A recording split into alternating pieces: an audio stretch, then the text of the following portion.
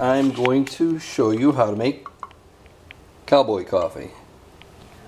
Alright, first you get really good water. This water is comes from an RO water filter. I suggest to do that. We're almost full. We're going 10 cups in this 12 cup pot. So there we go. We're going to pour this into here. Okay, now we have it on the burner.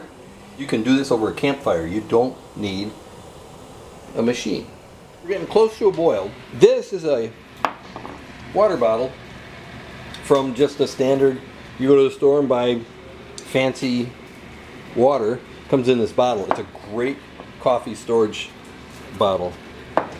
The reason why it's so great, it's got a narrow tube and there's less oxygen in it. We filled this up to 10 cups. We poured the water in there. Now the water's almost boiling. The ratio is 10 cups to 1 cup of grounds. So I've got this, it's already ground, and then we just pour it in here. There's our cup. 1 cup of grounds. We'll wait for a vigorous boil. Now we're getting to a vigorous boil. It's taking a few minutes. It's taking extra long because I'm standing here watching it. You know how that goes. Okay, now we're at the point of action. So let's shut it off. Now we're going to wait a minute for it to settle down. Okay, now it's been about a minute. Now that you can see it steaming, now it's time to pour the grounds in. Then you take a spoon, and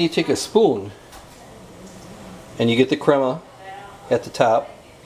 All you want to do is just gently stir in the grounds. Here we go. And now all the grounds are wet. And you see the crema right there? All good.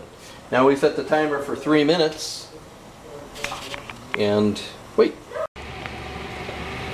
Well, we're getting close. It is 4th of July and we're enjoying watching the boats on the river out there and family and friends and all that good stuff. And now we're ready, cowboy coffee. So what I do is I'll shake the handle just a little bit, let it jiggle. The grounds somewhat settle down. Now I've already taken the carafe from the coffee maker and then the coffee screen, and I'll just pour it right in there.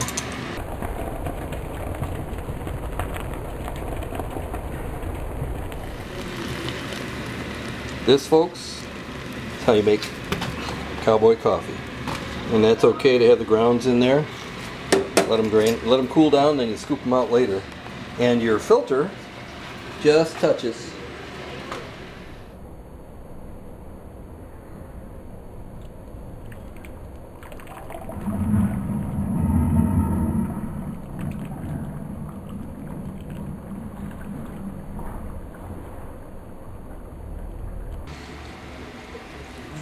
That's a good looking cup of coffee.